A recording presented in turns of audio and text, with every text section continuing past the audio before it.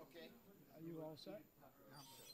Woolery is up there now talking about his. Okay.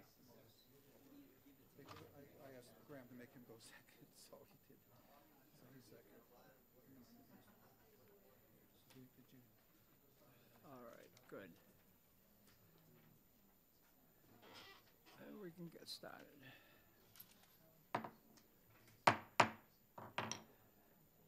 I'm going to open up the work session of the Ways and Means Committee.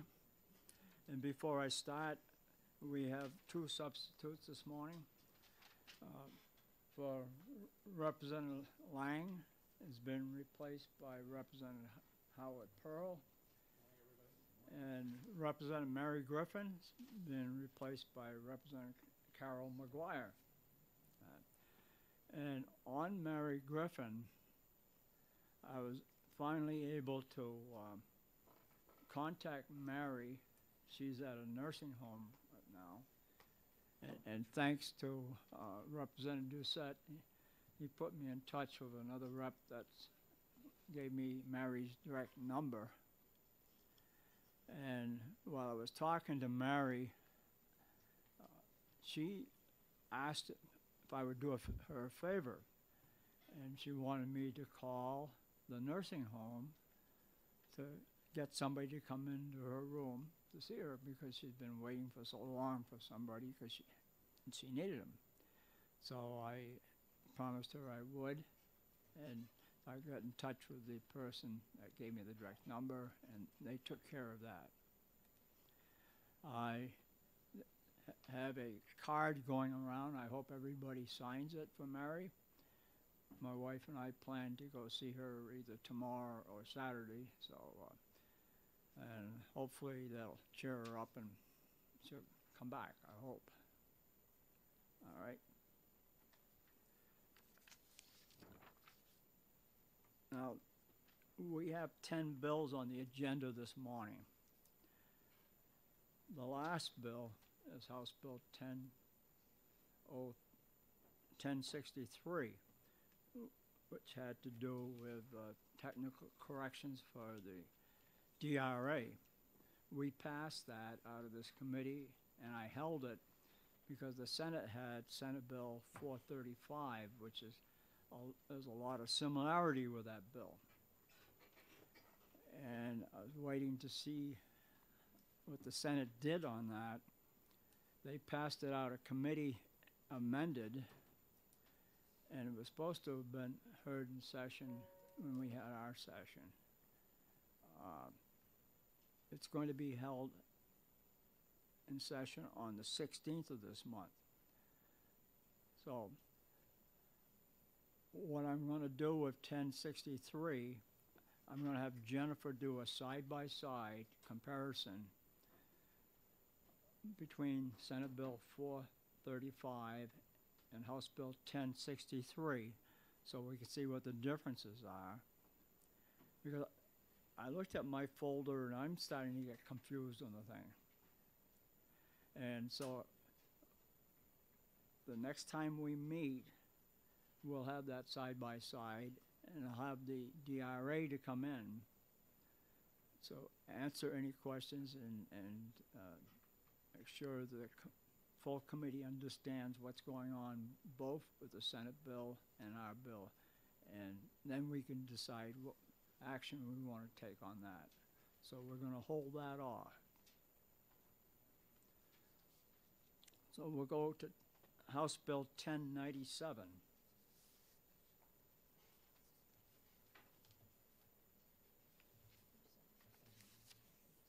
(1097) is relative to taxation of income of New Hampshire residents when working remotely for an out-of-state employer. Let me just check my notes here. We're going to hold this bill because there's more work that needs to be done on it. They haven't been able to come up with an amendment that is clear and would not raise confusions. Representative Spilsbury's working with Representative Janigian and to work this out with the DRA and also somebody from the Attorney General's office.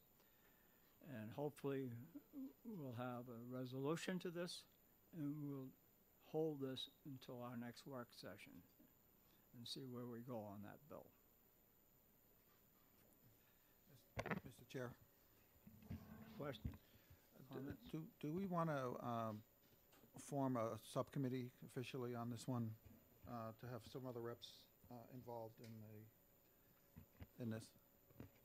What I'm going to do now is I'm having Representative Spilsbury and Representative Janesian work with the Attorney General and the DRA because we're going to have very few bills, and if we keep it as a very few bills, then I'm going to have the committee as a whole do the work of the subcommittee. Okay.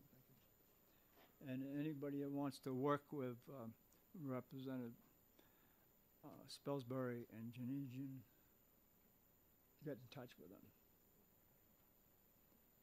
Representative Almy. Thank you. There's a lot of difficult work, as I recall, between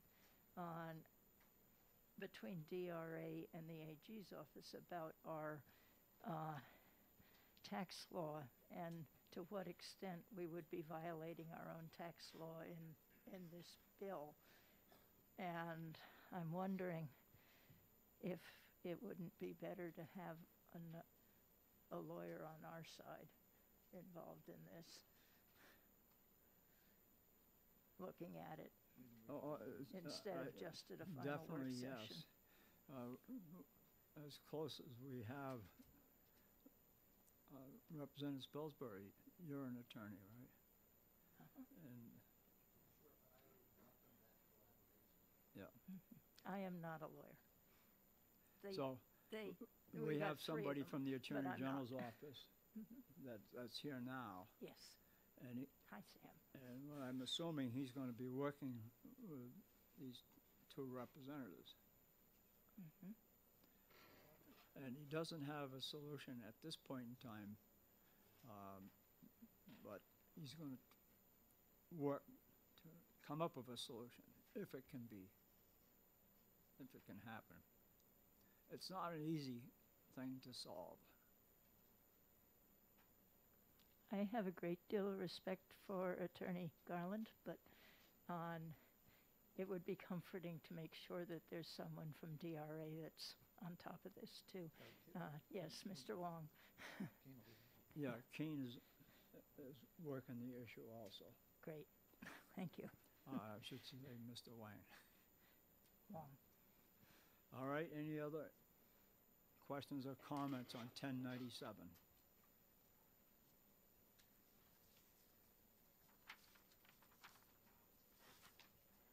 The next bill is House Bill 1221, relative to the rates of the business profits tax and the business enterprise tax.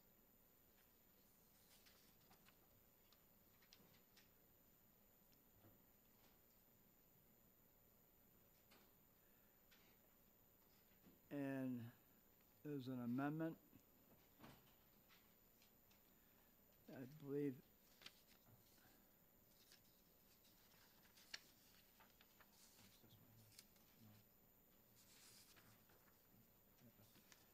It's on your desk, 471. which is Amendment 0471H. Which Representative Janesian, you want to talk about your amendment? Yes, thank you, Mr. Chairman. Yes, I've passed out Amendment 0471H to HB 1221. And very simply, what I've done here is pretty much cut out, there were two taxes being cut here, the BPT, Business Profits Tax, and the Business Enterprise Tax, the BET. I've removed the BET tax portion of this, so there would be no reduction to the BET tax. only the reduction to the BPT, business profits tax, from 7.6 to 7.5%. And based on the fiscal note in the bill, yields about an $8 million reduction in revenues over the year. However, not lowering the BET tax, which was estimated as about, I don't have it right in front of me, about a $27 or $28 million reduction, could mean that the BPT doesn't drop as much, the revenue loss. So I guess it would be nice if we could have DRA maybe give us a new fiscal note on that piece. But I would argue that if we're going to lower any tax, this is the tax to focus on. It's the most visible tax to businesses and outside people who are looking potentially to come to New Hampshire. I think a 7.5% business profits tax looks favorable. It looks favorable as compared to surrounding states. Vermont, I believe, was, I may have this backwards. Vermont is, I believe, 8.3 and Mass is 8.0, or I've got the two mixed. But in any case, the 7.5 is enough of a difference that it highlights New Hampshire as business-friendly state, but we also are looking at a fairly small drop in revenue, going to 0.1%. Okay, I'll ask the DRA if they would come up with a new fiscal note based on this amendment, that they would only be doing the reduction in the BPT and not the reduction in the BET. How would that affect the fiscal note? And then we can handle this at a next work session. Oh, do they have a copy? Representative Almy. Thank you. Mr. Chairman, I've been having some conversation with Chris Shea from LBAO about trying to figure out what the total effect of tax cuts is.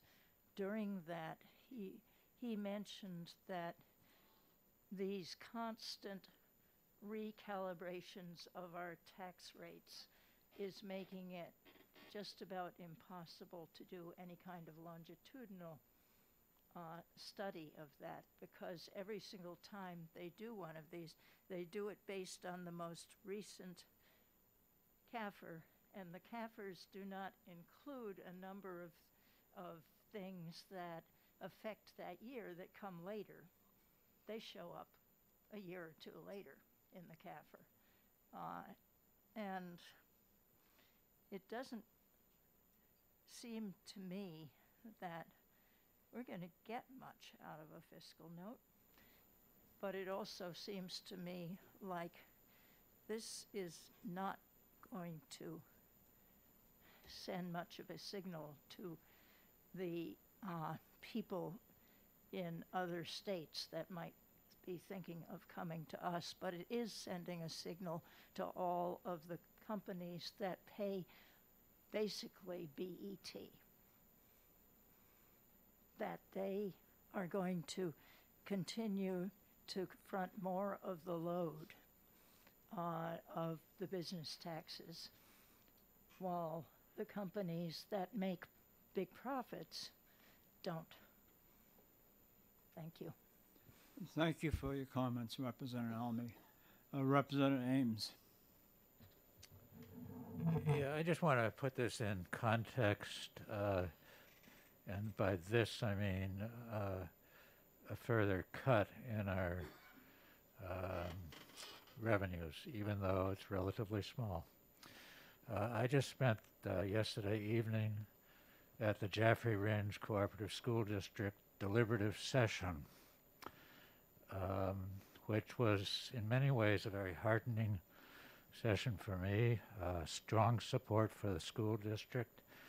Jaffrey is one of the property poor towns in the state, 30th from the bottom, along with, you're probably about the same place, Charlestown, a little bit higher maybe.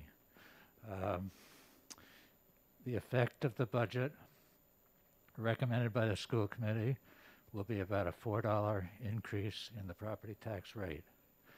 If you trace back to the state aid to Jaffrey, it's been going down.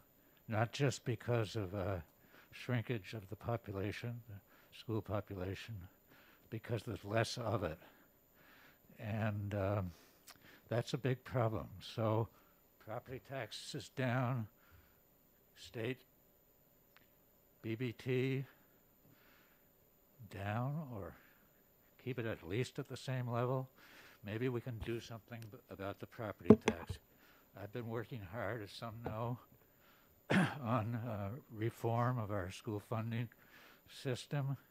It depends on tax revenue from all of our collective sources at the state level. We can't really do anything about that property tax problem if we don't have revenue. So we've got maybe you could call it a dilemma. We've got to figure this out. When I see cuts like this, I think about what's happening at the local level in places like Jaffrey and how it affects the school children in the Jaffrey Ringe Cooperative School District. And as I say, there was strong support, a lot of hand-wringing and unhappiness about the tax rate, but strong support for the school district in that meeting, which was well attended, by the way, and had both sides of the argument well presented. So I just wanted to put that in context. Thank you. Thank you for your comments, Representative Ames. Further questions or comments? Representative Almy. I'd just like to add on to that last fall there was a virtual meeting of the BIA, the annual legislative conference. And I listened into the part about business taxes with businessmen, and they were taught what the businessmen there were saying. Once somebody from the audience asked a question that was relayed to them, was that they either didn't know what taxes they were paying, they just got given the full amount that they were paying, or they did know and they knew that the property tax was the biggest part of their tax bill. Now, when we're trying to help businesses, the question is, are we trying to help all businesses that are in this state, that come from this state and are staying in this state, or are we only trying to help the ones that are flitting around the country, developing huge profit margins and moving when it seems likely that one or the other state is offering them more? Thank you. Representative Spilsbury.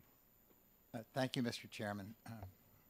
I very much appreciate the comments of Representative Ames. I share the concern that if taxes at the state level are cut too substantially, it just drives the need on the local level further.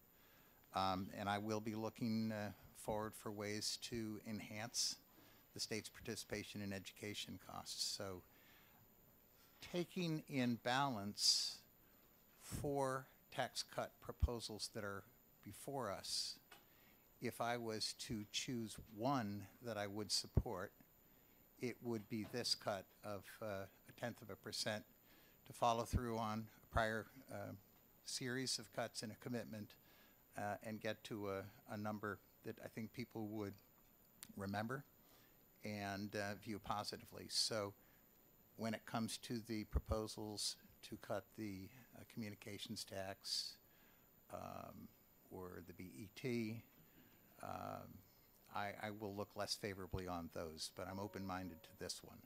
And so if we can think of it selectively and come to a consensus that there's one small incremental cut, I would suggest this would be it.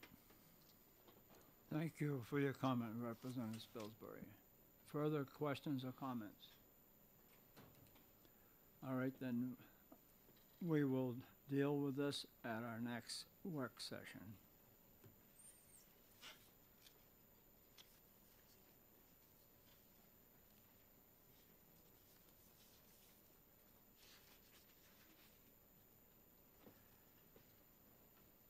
The next bill is House Bill 1430-FN-A, repealing the tax on rentals of motor vehicles under the Meals and Rooms tax. Representative Bromney. Do you want me to speak to this now or make the motion? I'd like to make the motion, actually, if we go to executive Okay, session. then we will go into executive session on House Bill 1430. Representative Bromney. Thank you. I move ITL on House Bill 1430. Do we have a second on ITL?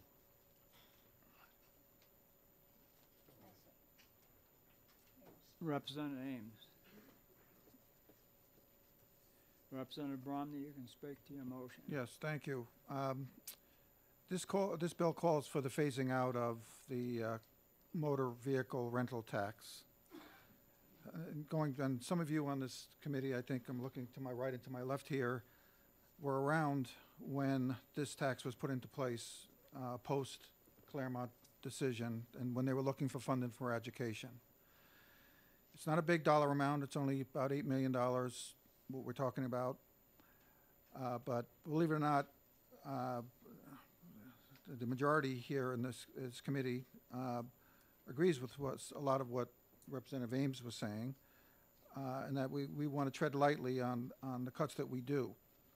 And this is one that we don't think it's worth cutting. There's various reasons for that. First off, every other state has this car rental tax. And our 8.5% car rental tax is quite modest compared to other states. I mean, really modest. And you heard me speak about this in one of our other meetings about how other states tack on all sorts of other fees on top of their tax. And we just have a pure 8 point, it was 9, it's going to be 8.5%. So quite modest. Now, Enterprise, who testified, claimed that more locals rent than out-of-staters, more locals, I should say, rent than out-of-staters. And that may be true, but when we probed a little bit, it turns out that a lot of those in-state renters are renting cars for if their car is wrecked or if it's in for maintenance. And guess what? And many of those, especially the car repair shops, the insurance is paying for it, not the individual. So, so I have no problem continuing the tax for tourists and out-of-state business travelers that come here. I think it's just returning the same favor that the other states do to us. I mean, it's and they treat us, wow. And again, like I said, I used to travel just about every week, so I know pretty much know all the rates in all these other states. Then we also heard from our state treasurer at the economic briefing several weeks ago. And one of the key things, we have to worry about our bond rating. And one of the things that the bond rating agencies like to see is the diversity of taxes that we have to buffer against ups and downs in certain segments of the economy. So this is just one small piece of that diversity. Again, 6 to 7, I said 8 million before, it's really 6 to 7 million that we're talking about with this. So if business taxes are going, for whatever reason, certain segments of our economy drop, at least we have some other sources of revenue. That's why we like to have different sources of revenue.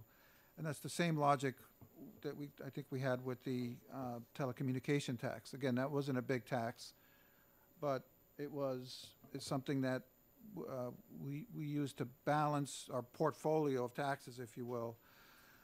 So, so with that, and given all of what we have been talking about in this committee for the last couple of months, we still have all these unknowns about where the PPP refunds are going to come in, where the new provisions for the credit carry forwards are going to come in terms of dollars that we're going to have to give back to the various businesses that are, now we put a limit on how much could be carried forward. And that was just the first step. That's going to continue. We're going to continue cranking that down over time. And then, of course, the phasing out of the stimulus money. We have to really see what that's done to propping up our economy, and it could be, the revenues may not be flowing as fast as before. So with that, I would suggest that we all vote ITL on this, and I think it's the prudent thing to do. Thank you. Thank you, Representative Bromley. Any further questions or comments on the motion of ITL? Representative Ames. Just to say that I support the motion, and I would also add that I think it was a year ago or so that we worked on this this tax and made sure it was broadly applicable to comparable transactions. And throughout that discussion, I don't remember any effort to bring to our attention the need to repeal the tax. I have not heard that said to me. That hasn't been said to me during all my time here. It seems to be a tax that exists, and most people accept it as a reality of life. No matter where you go, you pay a tax when you rent a car, and this is the New Hampshire's version. So I would leave it the way it is. Thank you. Thank you, Representative Ames. Any further questions or comments? I agree with you, Representative Ames. Has been around for a while, since 1999, when they had their special committee to resolve the Claremont education. And that tax on automobile rentals was added at that point in time. So, seeing no further questions, I ask the clerk to call the vote on the motion of ITL on House Bill 1430. Thank you, Mr. Chair. We'll begin the roll call vote on House Bill 1430. The motion is ITL. We'll start with Representative Abrami. Yes. Representative McGuire. Yes. Representative Ullery. Yes. Representative Doucette. Yes. Representative Pearl. Yes. The clerk votes yes. Representative Janigian. Yes. Representative Nunez. Yes. Representative Spilsbury. Yes. Representative Tudor. Yes. Representative Aaron. Yes. Representative Almy. Yes. Representative, I got you down for 2 yes votes, Representative Almy. Representative Ames. Oh, yes. Representative Malloy. The Honorable Representative Thomas C. Schomburg. Mr. Clerk, I vote yes. Thank you, sir. Representative Tucker. Yes.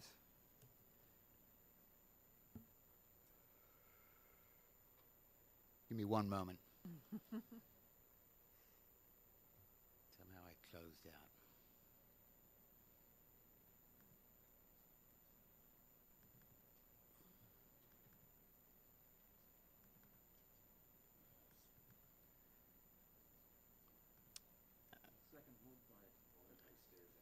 I appreciate your patience. Thank you. We're back online. Representative Gomarlo. Yes. Representative Hacken Phillips. She's not here. Oh, I'm sorry.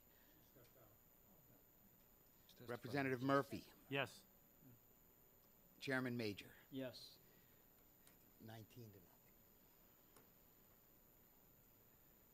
The vote being 19 to nothing, the motion of ITL passes, and without objection, we'll go on consent. I don't see any objection, so.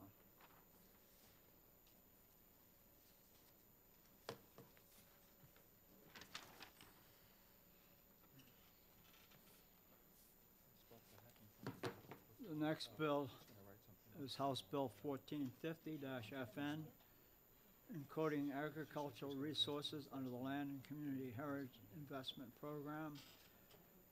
Representative Ames. Are we still in executive session? We're in executive session. Okay, I move ITL on House Bill Representative Ames 1450. moves ITL, seconded by Representative Yurley.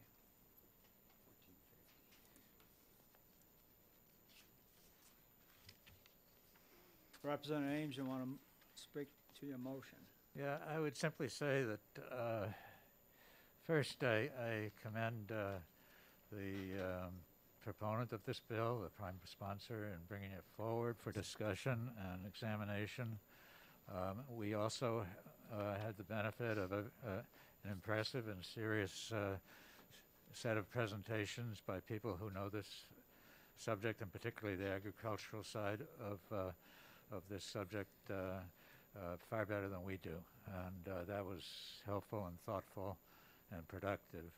I think the reason that I am recommending ITL is twofold. I think first, the LCHIP program writ large has wide support in New Hampshire.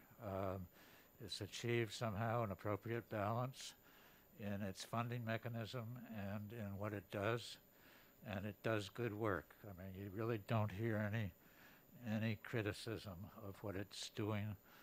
It does good work, and I'm concerned that we may upset that balance and that achievement of a level of excellence that we can all support by going forward with this bill at this time. Testimony from Commissioner Jasper indicated that the agricultural interests that this bill seeks to bring forward are definitely considered within the frame of the current legislation. So I'd just as soon leave it at that and leave the program to march along, and maybe at another time it will be appropriate to both provide an emphasis on agriculture and provide additional funding, but I don't think this is the time. So that's it. Thank you. Thank you, Representative Ames. Any further questions or comments on House Bill 1450? Seeing none, then I'll ask the clerk to call the vote on ITL on House Bill 1450. Thank you, Mr. Chair. Just quickly for the record, I don't have who seconded that motion by Representative. Representative Yurley. Thank you. We will begin the voting with Representative Abrami. Yes. McGuire. Yes. O'Leary. Yes. Doucette. Yes. Pearl. Yes. Burstein votes yes. Janigian. Yes. Nunez. Yes. Spilsbury. Yes. Tudor. Yes. Aaron. Yes. Almy. Yes. Representative Ames. Yes. Malloy. Yes. Thomas C. Schomburg. Representative Schamberg votes yes. Thank you. Representative Tucker. Yes. Gomarlo. Yes. Is it Hacken Phillips? Not yet. Representative Murphy. Yes. Chairman Major. Yes. 19 to love. The vote being 19-0, the motion of ITL passes. Without objection, it'll go on consent. I see no objection, so it will appear on the consent calendar.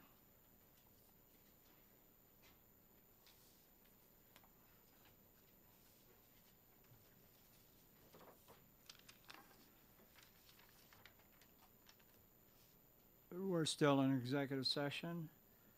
And the next bill is House Bill 1478-FN-A, relative to the business profits tax applicable to certain large, low-wage employers.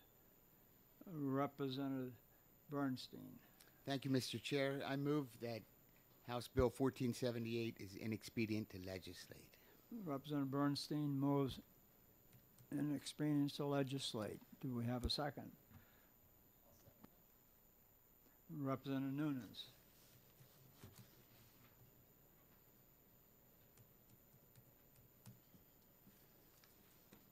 Representative Bernstein, you want to speak to your motion? Yes, thank you, Mr. Chair. This bill made me recall, it evoked memories of my grandmother, and I'd like to share a short story with you. In the mid-60s, maybe 1966 or so, my grandmother took my brother, sister, and I to a nursing home where my great-grandmother was. Unfortunately, they only allowed 2 kids in there at once, so my brother and sister, being older than me, got to go into the nursing home to visit my great-grandmother. They left me in the car with the back window rolled down a little bit so I could get some air. When they came out, after visiting my great-grandmother, they each had a full Hershey bar. These aren't the little Hershey bars, what they call fun size, which I don't know why they call the little ones the fun size. But I guess my grandmother saw the look in my eyes, and she insisted that my brother and sister each give me half of the Hershey bar. My brother objected, saying, "But that'll mean Alan gets a full Hershey." My grandmother interrupted and said, "Don't you be selfish or I'll slap you down."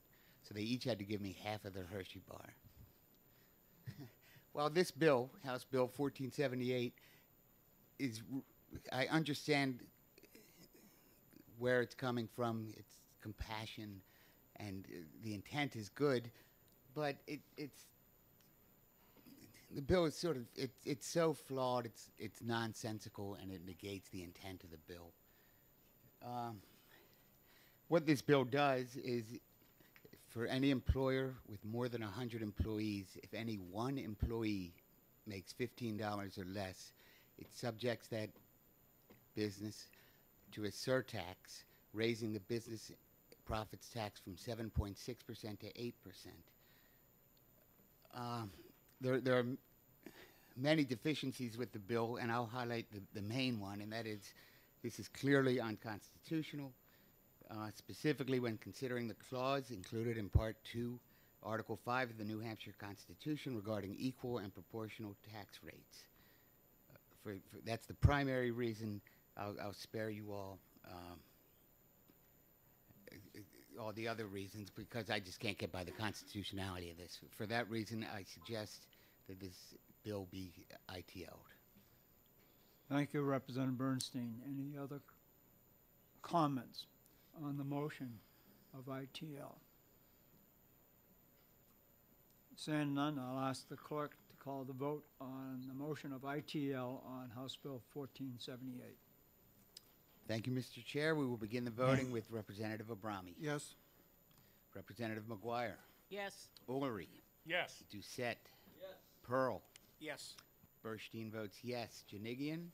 Yes. Nunez. Yes. Spilsbury. Yes. Tudor. Yes. Aaron. Yes. Almy. Yes. Yes. Representative Ames. Yes. Malloy. Thomas C. Schomburg. I'll say yes. I like Lincoln Green. I have you down as a yes vote. Representative Tucker. Yes. Representative Gomarlo. No. Representative Murphy. Yes. Chairman Major. Yes. The motion carries 18 to 1. The motion passes with a vote of 18 to 1 of ITL on 1478. Representative Gamalo, do you have a minority report? I do, and I object to consent calendar. That's why I asked you the question. Thank you. It will go on the regular calendar.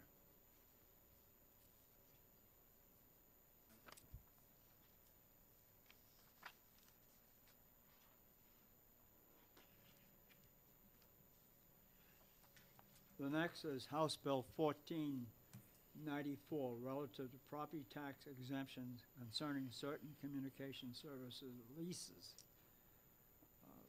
We're still in executive session. Representative Janesian.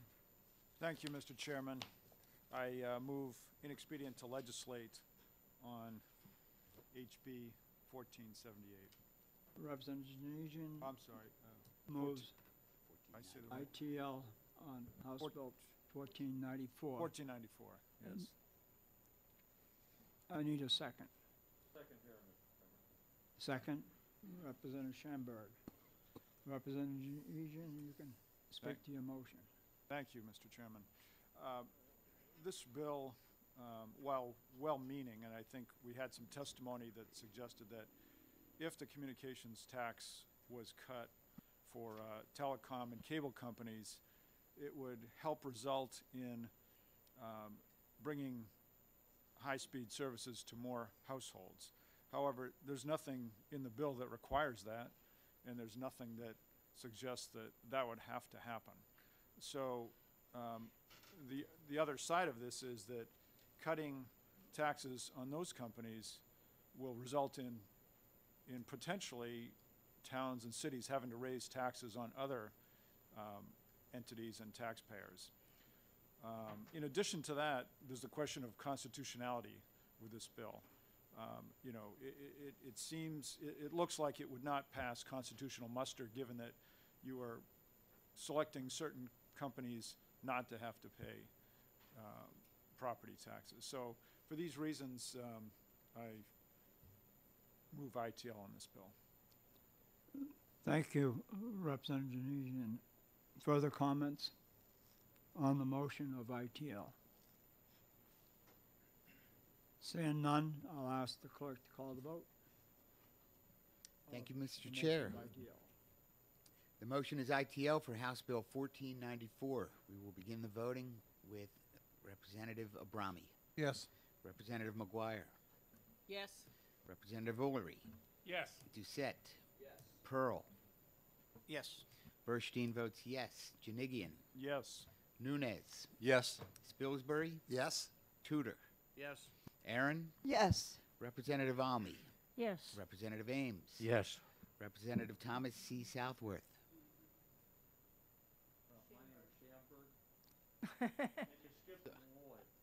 appreciate that. I'm glad you're looking out for me. Representative Malloy. Representative Thomas C. Schomburg. Yes. Representative Tucker. Yes. Representative Gomarlo. Representative Murphy. Yes. Chairman Major. Yes. 19 to nothing. The vote being 19 to 0 on the motion of ITL, that passes on House Bill 1494. Without objection, it'll go on consent. I see no objection, so House Bill 1494 will go on the consent calendar.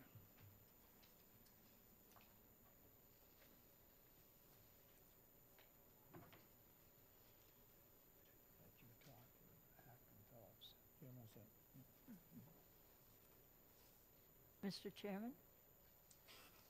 Yes. I'm not sure. I know that Hacken Phillips was hoping to be here by now. She's testifying somewhere, waiting probably to testify on whether, but I think we could go forward since we have an understanding about her input. Yes. Thank you. Mr. Chair, I spoke to her earlier. Okay. Let's get a motion first. We're in Okay. executive session. Representative Bromley. I move any speeding to legislate on House Bill 1509. And do we have a second? I'll Representative second. Elmy.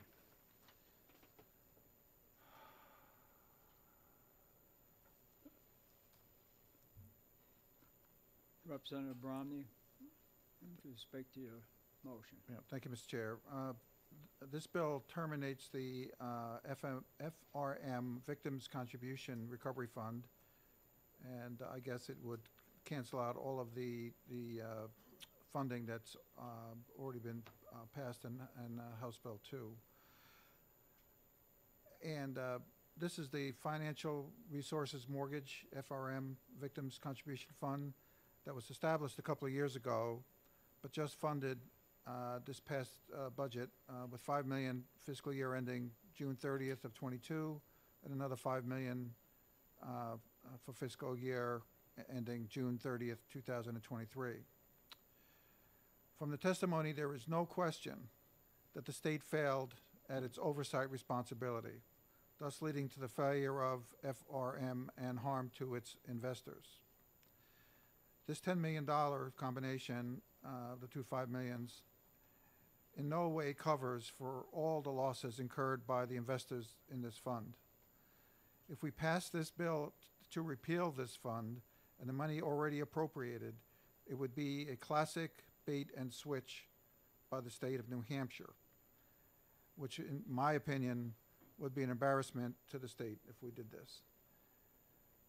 Please vote ITL, and I would appreciate your vote on this. Thank you. Representative Almy. Thank you. The lawyers in our group cannot remember that any state has ever compensated investors that lost their shirts without being forced to by a lawsuit, which did not occur in this case. But those of us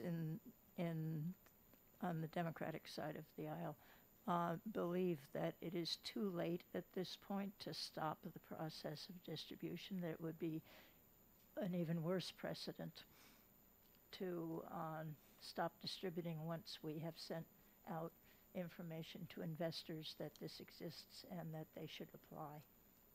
So we are voting ITL with the majority. And there will be a short statement about some members feeling that we should not stop the process at this point, added to the blurb. Thank you. And that will happen. Representative Ames. Yeah, I just wanted to add that I see this as a unique situation that grew out of bad behavior by certain people in the private sector, and then a confused and discombobulated and harmful response from the state side, and that led to years of effort by investors who had been scammed to somehow recover some funds, and ended where we are today with this, I think, too late effort to try to repeal what was decided last year. So I stand with that repeal, but I also want to note that the state has taken significant action since this came to light in the early part of the 2000s. And we heard about that. We had testimony, and that was good. Looking forward, we can be hopeful that this won't happen again, but I would reiterate that this is a unique situation, and I would expect that investors need to keep their eyes open as well, and not depend on state guidance to bail them out if their investment goes bad. Thank you, Representative Ames. Representative Schamberg. Thank you, Mr. Chairman. Notwithstanding what the ranking member and the vice ranking member have said, one point I did ask the AG, has this ever gone to a court of record? If the state was liable, and were they responsible? And both times, not to his knowledge. And I sort of get an answer to that one. To my question. The second part is, Ronald Reagan, President Reagan said, his party does not believe in bailouts. He believes in personal responsibility. And he said that the approach that they were dealing with back then on a particular item was charity. And even though I'm going to vote with our majority, I feel that the state is providing charity to these individuals that should have taken more personal responsibility. Thank you. Further comments. Representative Yurley. Thank you, Mr. Chair. I've had some experience taking cases to court, not as a lawyer, but as supporting lawyers. And my observation has been that when somebody loses in court, they lose more than if a settlement out of court had been made. And I look at this arrangement that the state has made under FRM as a settlement out of court, saving the state a lot of money as we heard in testimony and testimony and testimony, because of some malfeasance on the part of various state operators, which would have most likely have wound up with a, I'll use somebody else's language from New York, huge settlement. But, so I'm in favor of the ITL motion. Thank you. Thank you, Representative Early. Any further comments? Representative Murphy. Thank you, Mr. Chairman. Of all the bills this session, this is the one that's probably given me the most angst personally, for two reasons. One is that to be consistent, I voted last summer to support the amendment to eliminate the $10 million for support of this fund in the amendment 1064H. I'm also of the same opinion as Ronald Reagan and Representative Schamberg that personal responsibility and the accountability of the state needs to be considered if there is any malfeasance on their part. But the state as a bailout, mechanism for investors that lost money, to me, is a horrible precedent. So, in large part, I am concerned by myself being inconsistent because I will probably vote with the majority in our caucus. But it does give me angst to vote, in a sense, for bailout of investors and also to be inconsistent with my previous vote of last summer. Thank you. Thank you, Representative Murphy. Further comments? Representative Almy. Thank you. This one is more personal, but it's an example of the problems that our Attorney General's office has had when I arrived and still has. It's understaffed, and purposefully, I think, and it does not provide consumer protection support to the ordinary citizen of New Hampshire. As an example, there was a fraudulent roofer that took in, I think it was 8 people on our side of the Connecticut River, 3 of them in my complex. 2 of them, it took the roof off and then didn't come back, and the others, he'd taken the deposit and he didn't come back.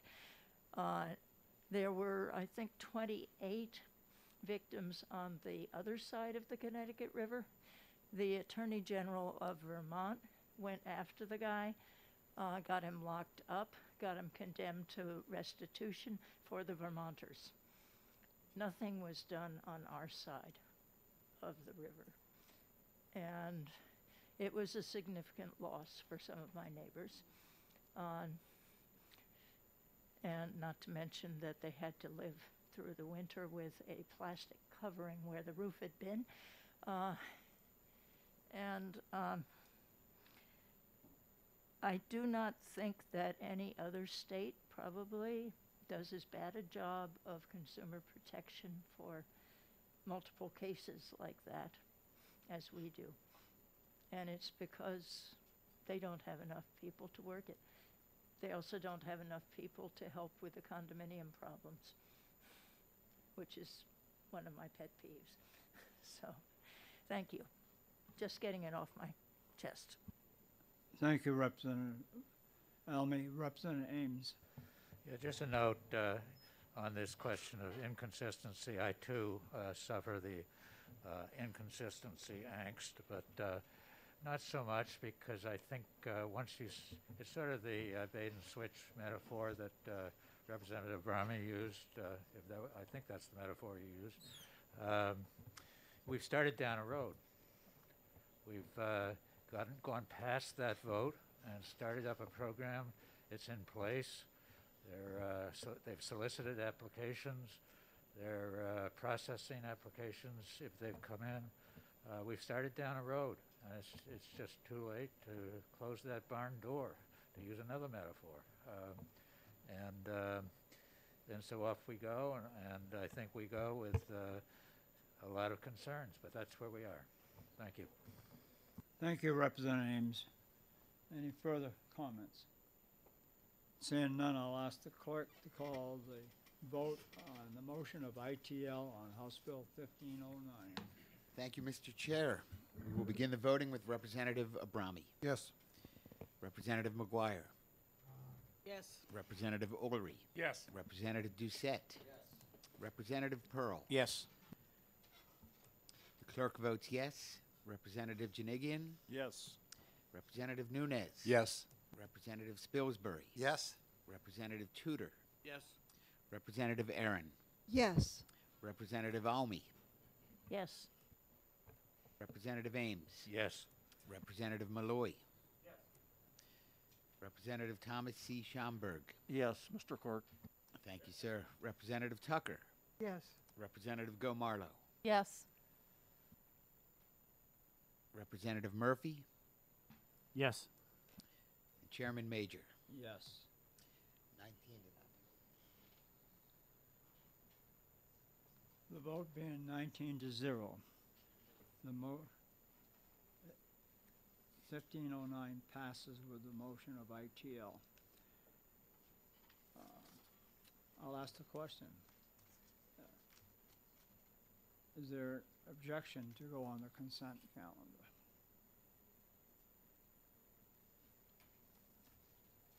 Representative Yurley. No objection, but I would caution the motion maker that this will likely be pulled off. I figure so. He said that, it No might be objection. pulled off. But I was cautioning the motion maker and the seconder that this will likely be pulled off. I think I'm gonna put this on the regular calendar, Hmm. as, lot it of needs money. some explanation.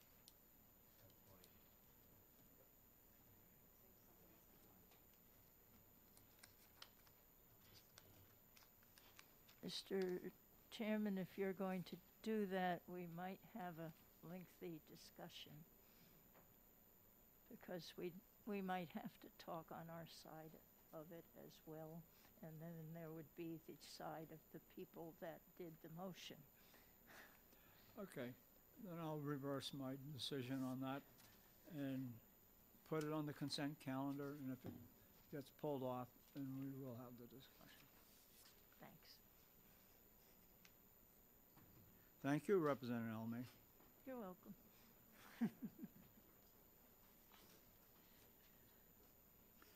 All right, on House Bill 1524. That is going to be, we're gonna continue working on that. Representative Spilsbury, let me see. House Bill 1524, establish a National we have a- Service Alumni Attraction and Could we have a Retention Fund. discussion now? And there is an amendment.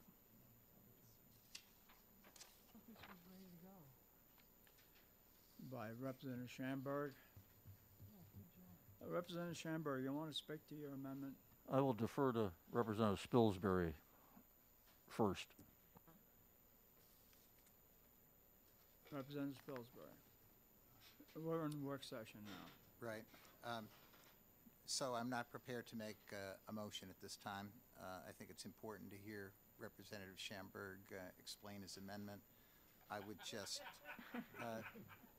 suggest that we have serious reservations about this, and I think those reservations will carry to the amendment as well, but I think we need to hear what you've done and how you believe it changes the bill. Thank you, Representative Spilsbury. Mr. Chairman, Representative Spilsbury, Schamberg. Schamberg. Thank you, Mr. Chairman. What initially was I thought an easy bill, I should never think that. Representative Ames pointed out some drafting questions on the original bill and went to the sponsor and we drafted the first amendment, and the majority ranking member did point out some things to us because of her institutional knowledge. that maybe we should look at this redrafting again. And we did that. We came up with a second one.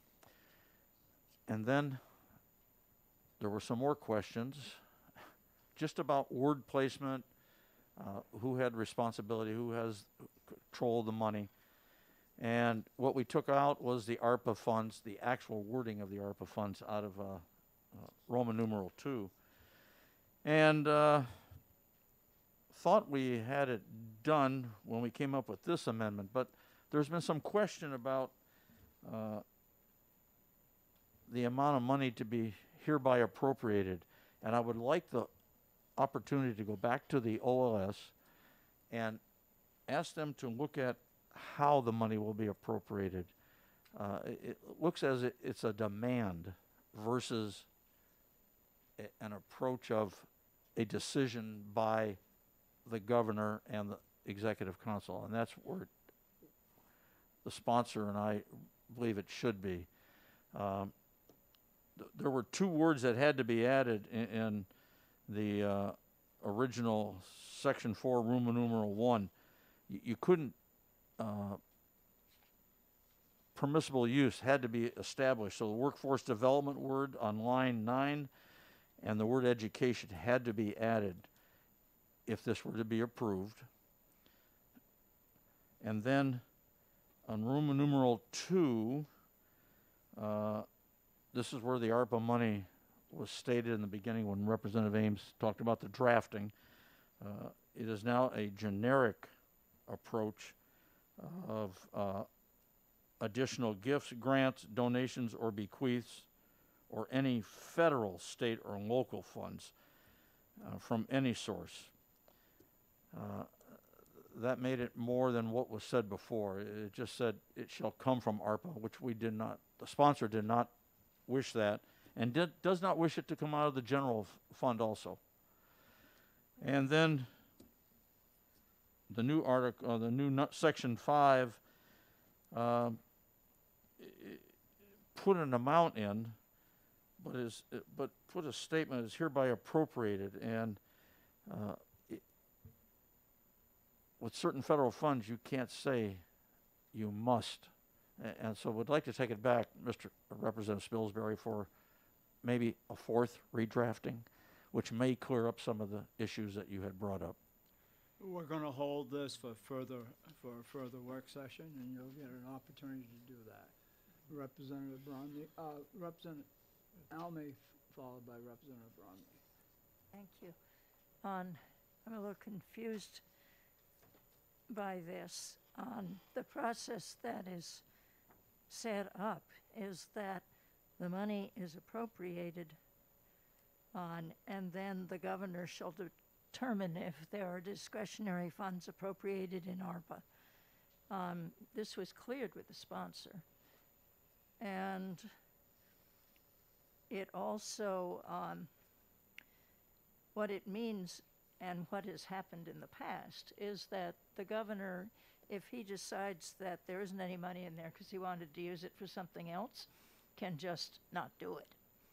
And that can be a problem, but the sponsor also understood this. And it's not such a problem for them because the governor has a member, as a person on their board who is constantly involved with what they're doing. And the governor seems to approve of this. So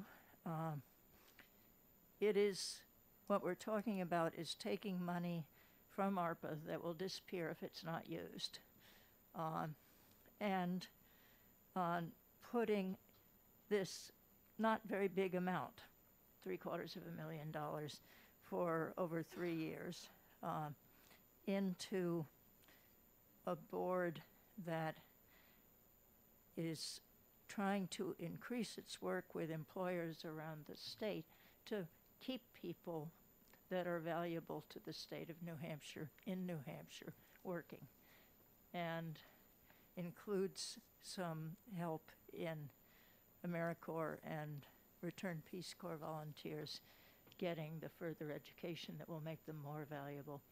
So it seemed like a very good bang for the buck. And the buck isn't ours, the buck is the federal government's. Thank you. Representative Bromney. Yeah, just 2 comments on this. I think somewhere in here you should say that the state treasurer creates a fund. And it's administered by the Commissioner, Department of Administrative Services, but it's really, the fund is created and maintained by the treasurer. I've had other bills where that language, so you may want to check with OLS on that. And then unless it's in there, I just scanned it here. I didn't see it. But and then the other thing, when I read line 23, 22 and 23, it does sound like state money. This is the sum of $750,000 for fiscal year ending June 30th, 23, is hereby appropriated. Are we talking state money? We are not talking state money. Yeah, but when I read that, it sounds like state money. Drafting. Okay. If I could, the drafter put in on if there is not enough money in ARPA, it's going to come out of the general fund, and we took it out. Okay. But I'm just saying, I don't know, that it just, casual reader here, it just sounds like it's going to be state money. So I'd make sure it's not that. Representative Brahmi, on line 7, it says, there is hereby established in the state treasury Okay. on national. Okay, there we go. Thank you. I can't read very well. Representative I Aaron. scanned too fast. Thank you, Mr. Chair. So I have a question to the committee. I'm new at this, obviously. Is there any other organization that is got a fund set up like this? You know, similar to the Peace Corps or AmeriCorps? Or are there any other organizations that we fund in this way? We would have to check that out, Representative Almy. Yeah, I mean, we have, I forget, about 350 dedicated funds at this point. Some of them are just donations, and most of those are dead funds that we're weeding out as we go. Most of them are getting money either as a percentage of some fee or some tax, and or they got an appropriation from the state or a federal or other source that frequently was one time and is meant to be revolving or meant just to finish after a while. And this one, the people who are asking for the money, the board for what do they call that board? The Volunteer New Hampshire Board. They went into this expecting that it was going to last them 3 years, and that during that time they would develop enough more contacts within the business community that they would be able to keep going on that basis. Representative Bernstein, followed by Representative Murphy. Thank you, Mr. Chair. On February 2nd, the prime sponsor of the bill made a reference to $750,000 over 3 years. And Representative Almy, you just referenced that twice. Where is that language in the bill or the amendment, the 3-year part?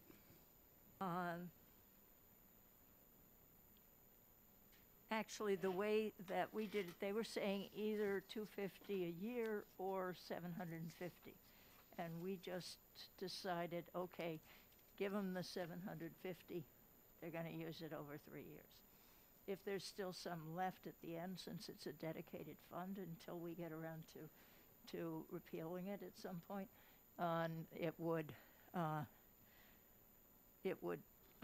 probably be used in the 4th year. And if they But- decided to Follow-up? go 2 years, they could. But to be clear, the appropriation is a one-time appropriation of $750,000.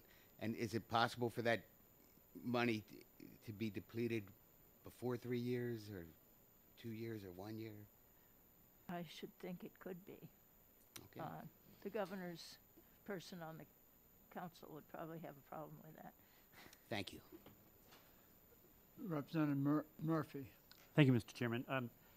In response to Representative Aaron's question, I don't think we are supporting the various organizations by the wording here. It says AmeriCorps alumni, returned Peace Corps volunteers, people have completed one or more terms in the civil service. So I think what we're really trying to do is not support those organizations, but attract and bring back those qualified and dedicated individuals.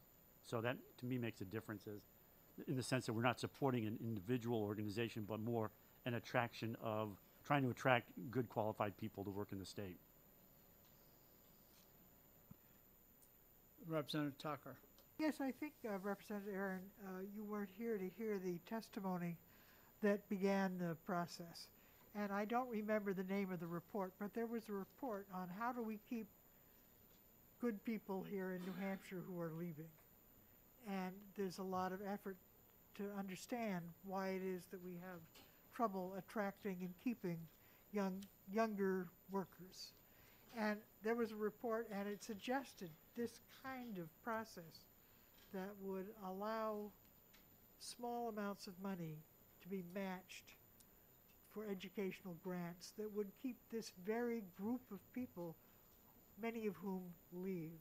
So it wasn't so much that it was started on the basis that there was a precedent already for such a fund, but that this was a way to meet today's demands of young people to make New Hampshire more attractive. So it was a workforce development report. And does anyone remember the name of the report? Oh. Chair, is- Yes, Representative Alley. I've got it in my hand. It was passed out to us, I think, in the white folder that they sent us. And any of us could get you a copy of it. Representative Aaron. Yes, thank you, Mr. Chair. Thank you for that, Representative Tucker. Are we aware of any other states that do this sort of, have this sort of fund available? Well, Mr. Chair, at the present time, no. New Hampshire would be the first in the nation to address and approach it this way. Thank you. Representative Hacken Phillips. I was just going to say the exact same thing. All right.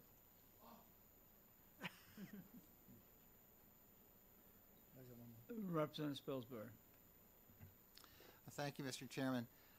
I think there are a number of questions and arguments that could be made whether this is a good idea in the first place, to be the first state to do this, and what exactly motivates it.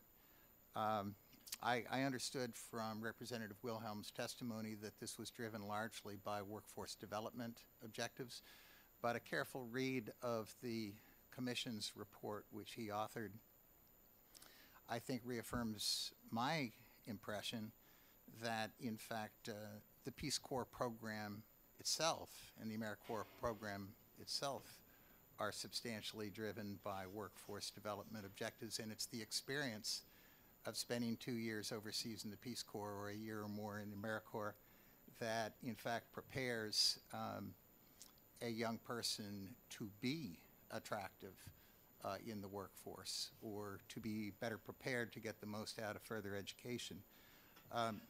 Representative Wilhelm's report is really quite effective in that respect, and there's another extensive piece that was also included in that packet that primarily dwells on how well prepared those individuals are when they emerge from the program. So I'm suspecting that what really is the motive behind the bill is the attraction and retention, the question of, not even so much whether they've enhanced workforce, but can we keep them in the state? Well, who are they? And, one would hope that New Hampshire youth who go through this program would return to the state. One might hope that people who come from other states and spend a year here in AmeriCorps choose to stay. I think those are really valid objectives. But I think that it still raises a question whether this is the right mechanism and whether they should be truly singled out. So, for example, if we're going to dedicate a certain amount of funds, what's the distinguishing feature that allows us to target the money to these individuals but exclude a wide array of young people whose prospects are equally bright and whose presence in the state would be equally valuable? I don't see that distinguishing criteria in the bill. In fact, I think the bill suffers from a lack of specific and useful parameters. It really doesn't indicate how much, for how long, for what purpose, with what conditions, with what performance expectations or requirements, and what outcomes. If I, as a benefactor, chose to establish a scholarship fund, I would lay out those criteria, and they're completely absent in this bill, which leads me to believe it's just going to be a wide-open rulemaking exercise. So I think the bill has flaws, and I would just go back to Representative Allamy's point. The idea that the funds can be up to $250 per year for 3 years and would come from ARPA funds is clear in your statement, but it is not clear in the bill. Thank you, Representative Spilsbury. Further discussion? Representative Alamy. Thank you. I'd like to point out we are talking about a small organization which has ties to the Peace Corps volunteers and the AmeriCorps alumni from around the country as well as here, and that this committee, after a huge amount of work and on arguing, approved an enormous amount of money to go to the Army program in Manchester for similar purposes, but specifically for how do you call it? Biomechanical, advanced regenerative manufacturing technology. Yes. And we still don't have a report on that, actually. So. Further comments? Then we have some work to do on this bill. So we'll put it into the pile to discuss at the next work session. Madam Chair, Mr. Chair, can I just mention now about the tax expenditure? Yes. Representative Bromley's on the Tax Expenditure Committee, and since Representative Alamy has asked about a report, Representative Bromley. Okay, Representative Ames is aware of this. In our next meeting on the 25th of February, we have invited Army in. I finally tracked down the right person, Maureen Tui, who would know something about the tax break part that we gave, and then we invited James Key Wallace, who knows something about the tuition forgiveness part of this. So we hope to although Maureen Tui told me, it's amazing. I don't really know how many people how many small companies have taken advantage of the program. The Department of Revenue kind of hints that yes, there's at least one, because they won't tell us, but since they won't tell us, it's under 10. Now, I called the commissioner the other day, and Department of Revenue, and I said, can you help us out a little bit here? I know we're not allowed to, but it'd be helpful if we, you don't have to give us names of companies or anything like that, just to have a dollar amount. How many, how many company, how much of a tax break have we given to date from this program. And then when I talked to Key Wallace, he said they just got the rules through. Yeah. So he says right now 0 have taken place of the so. But if anybody's interested and want to hear it, it's at 9 o'clock on the 25th. We'll be bringing the right people in the room to give us an update. I think it will be. I think all these things are live streamed. Yes. And interestingly enough, I managed to, because Representative Ames and I and Senator Guider are also on the Charitable Gaming Committee. I managed to get us in the same room, and you know, this is a House committee, so we're not allowed to use the Senate room, but we're going to use the Senate room for an hour and a half before and they were so gracious enough to allow us to use the Senate room that we're going to be in for the other. So anyway, if you're interested in it, it's on the 25th. I'll make another announcement before we get there. Thanks. Yeah.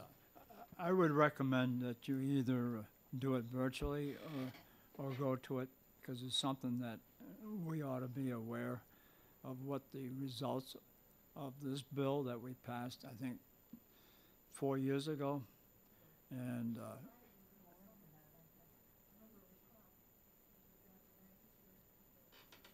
right. And so we need to get, what's the feedback? Has it worked? And okay. Any further discussion on 1524? Saying none, we're going to discuss it at a future work session, which hasn't been set yet. And the last bill is House Bill 1565-FN, relative to the Opioid Abatement Trust Fund.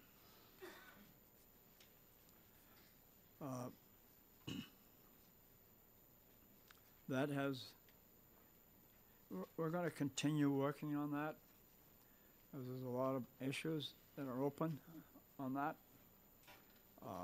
We're not ready, not unless you want to either kill it or go to interim study, but we have 4 weeks left, and I think we need to spend some time understanding this better. And what I want to do when we do meet next time, review this bill, put down what questions you have so that we can take action. And if you have questions, let me know ahead of time so we can try to get the right people there at the meeting. You want to mention the big one coming our way is going to be the marijuana bill that we have to come up with revenues. Oh, yeah.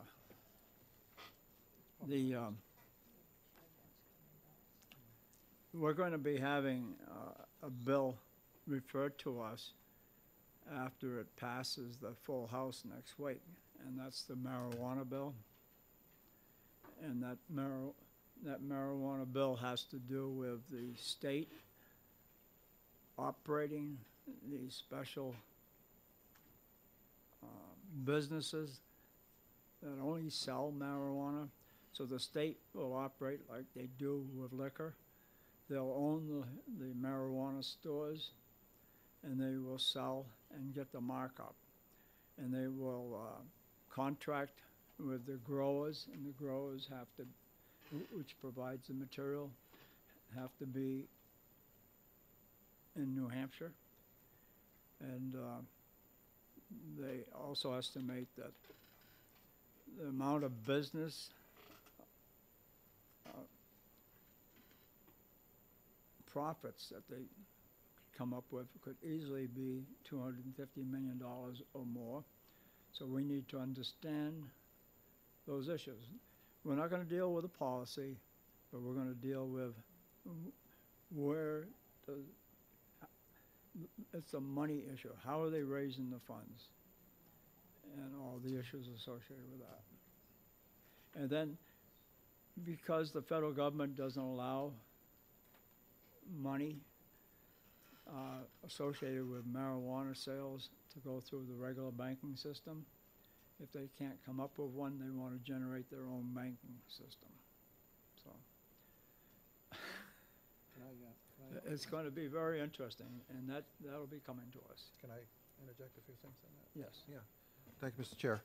Yeah, the banking thing, we already talked to Representative Hunt about this, because he covers banking. His first reaction is no, no way.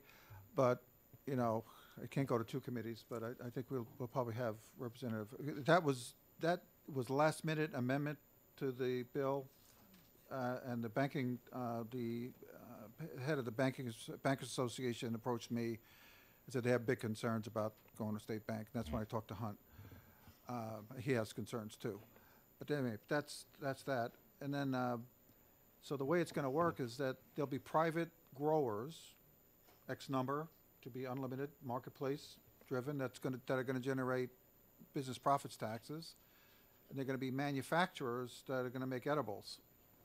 That would also be free enterprise. That would be, the only thing that's going to be retail is going to be these actual stores. It'll be set up, organizationally, they have it set up like the Liquor Commission, under the Liquor Commission, actually. It's going to be liquor, it's going to change the name of the Liquor Commission to Liquor and Cannabis Commission. That's all in the bill. We'll be getting into those Yeah, details. right. So, when we get the bill, and what was told to us is that at least half the funds would come from the sale of these so-called cookies. And so we'll need to get, I know myself, I'll need to get educated. I don't know about the younger people. So we're going to have brownies. Representative Nunes. Thank you, Mr. Chairman.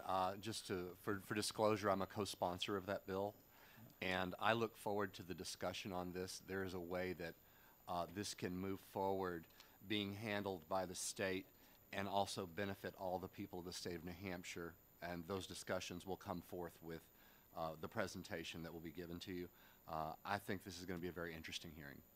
It sure will be. Thank you, sir. Representative Almy.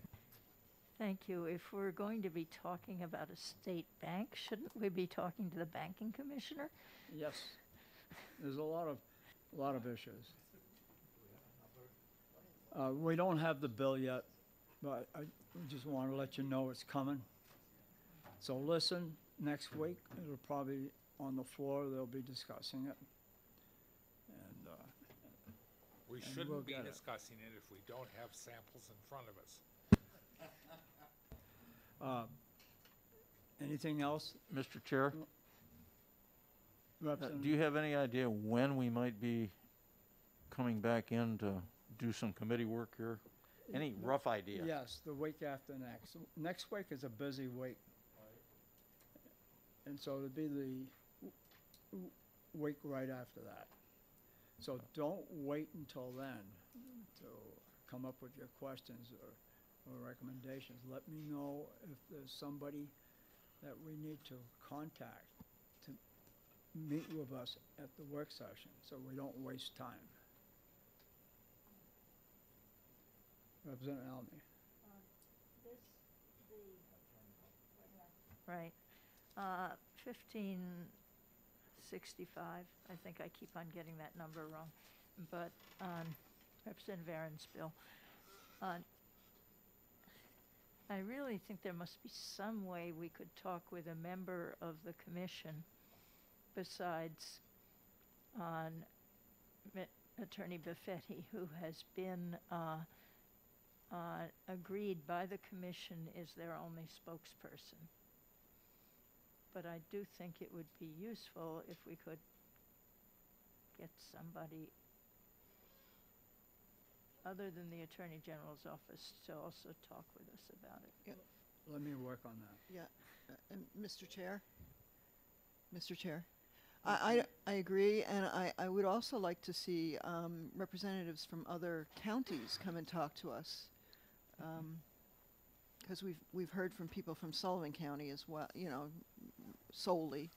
I know that there are probably some representatives from Coas or Cheshire or some of the other counties that might want to weigh in on this.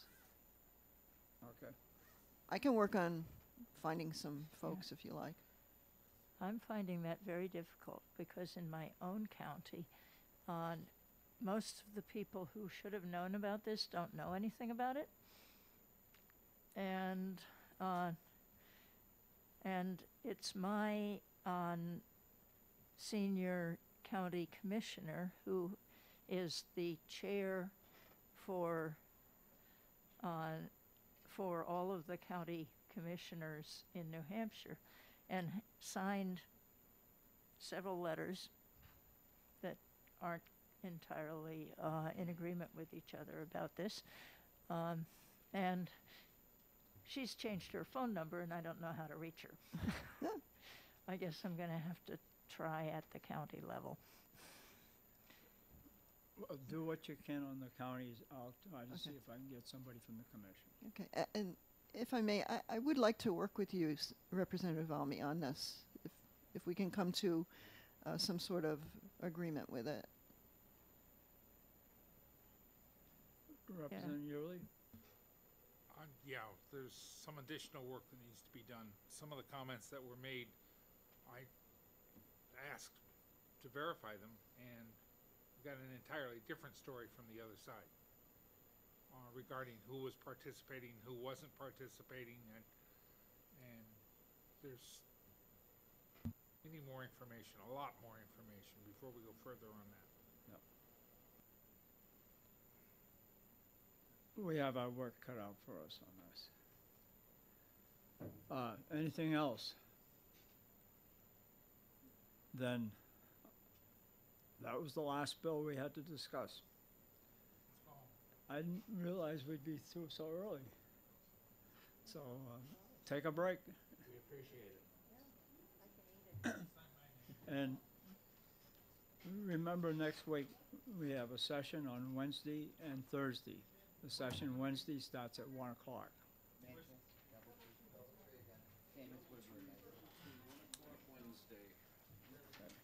Thank you. We're closed.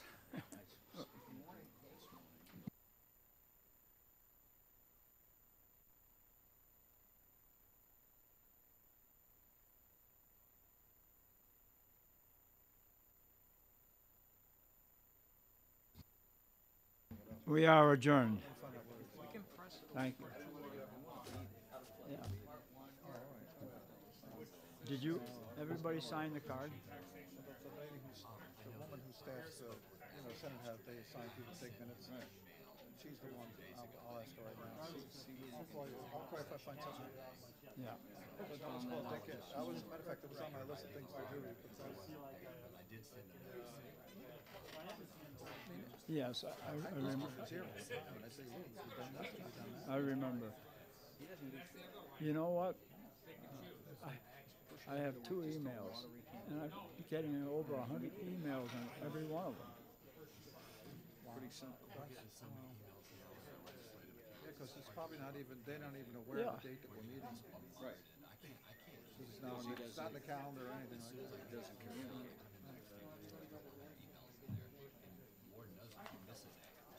I know. I talked to you about it.